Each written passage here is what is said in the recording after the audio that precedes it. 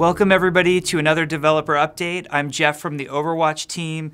Really excited about today's developer update because we're going to talk about a feature that we mentioned at BlizzCon and we're finally introducing to you guys. And that feature is the server browser. So to start, not everybody knows what a server browser is. A lot of you who played shooters back in the 90s and early 2000s know exactly what a server browser is.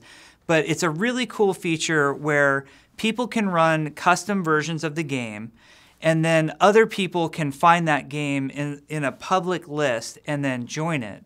So we are adding a server browser that's going to list all of the custom games running in your region. And what region means is if you have your region set to Americas or Asia or Europe, you will see all of the custom games that are set to public in that region. And there's all sorts of sorting and filtering options to help you find exactly what kind of game you're looking for.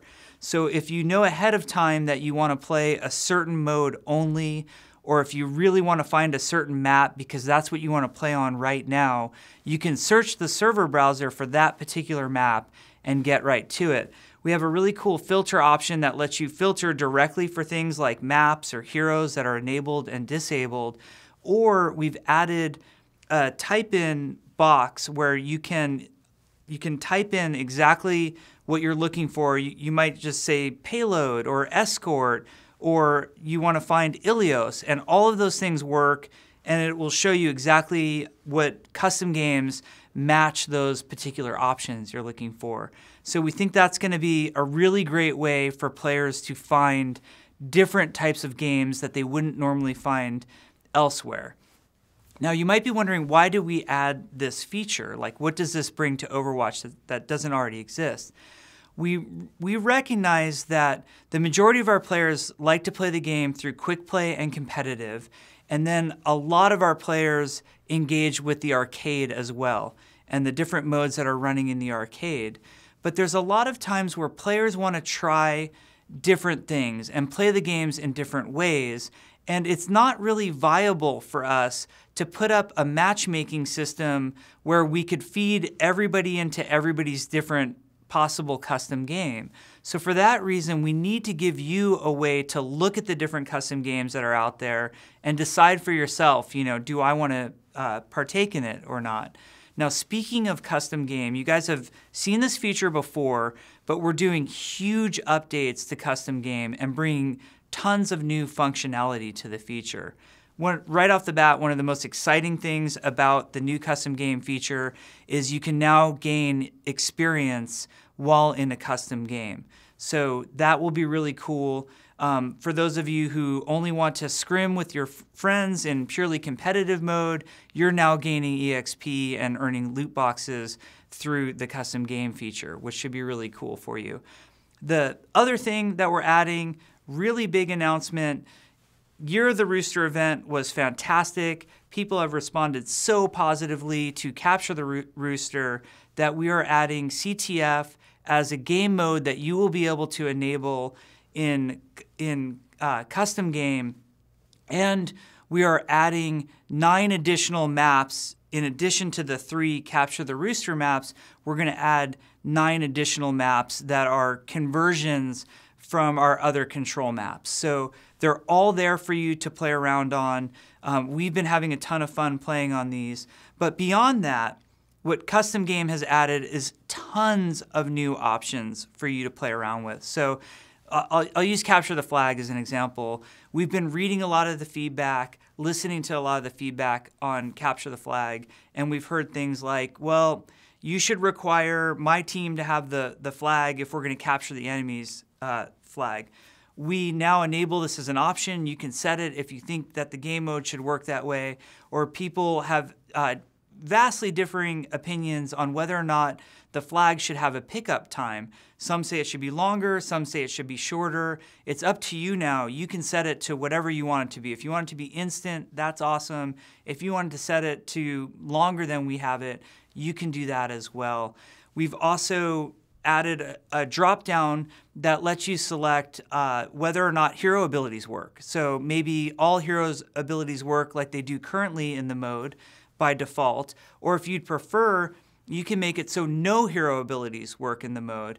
Or even different, another option that we've given you is you can make it so the flag is dropped if mobility or immunity abilities are used. So all sorts of different examples of things that you can do. You can change the flag return time. You can change the match time if you want. You can change how many flags are required. And this doesn't just apply to CTF. You can go into the payload maps and change the payload speed if you think it should be faster or slower. You can change the capture speed on control points if you want. In the control mode, you can even go in and decide what rate does capture percentage accrue at. So if you want that to be faster or slower.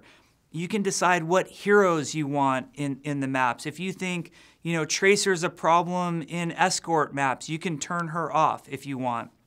There's so many options available to you, even more so than just turning a simple hero off. You can now go into each individual hero abilities and turn them on or off and adjust their cooldowns if you want. So one of the things that's really fun that we've been having a blast with is setting Widowmaker's cooldown on her grapple hook as low as it can possibly go. So you can pretty much Spider-Man your way through the map with Widowmaker if you want. And once you get a bunch of Widowmakers doing this, it's really fun. The creativity is really limitless in what you can do. We've added options where you can set things on a per team basis. So let me give you a quick example of something you might want to try there. You could set it so a custom game that you put up and is available to the public has one team with a single Roadhog with triple his normal health against a team of 6 other players at lower health. So you can call it like a boss fight or something like that. Wherever your creativity takes you, we're trying to give you as many options as possible to play around and come up with fun, different ways to play Overwatch. Now, every setting that you could wildly imagine is probably not there in the first version. Already, as we're putting this feature onto the public test realm, we already have some ideas of other features that we'd like to add and other options we'd like to add. So what's exciting to us is as this feature is out there, knowing that this is a base or a foundation that we can grow further customization and further new fun options and new fun ways to play Overwatch. So we'll really be looking not only at your requests for like what options you think would be fun and what you want to see added to custom game and to the server browser, but also all the different things that you're doing. We want to watch and see, wow, everybody's running Capture the Flag with these certain settings, and it seems to be even more popular than our version of the Capture the Flag. We're going to be paying attention to that and looking to adjust what we're doing based on what's popular with you guys. So it's going to be a really fun feature. I think it's a really great start to a great feature that's going to grow over time. We really look forward to hearing what you guys have to say about it, and we'll be right there on the PTR with you testing it, and we'll be there playing the game with you guys when it goes live.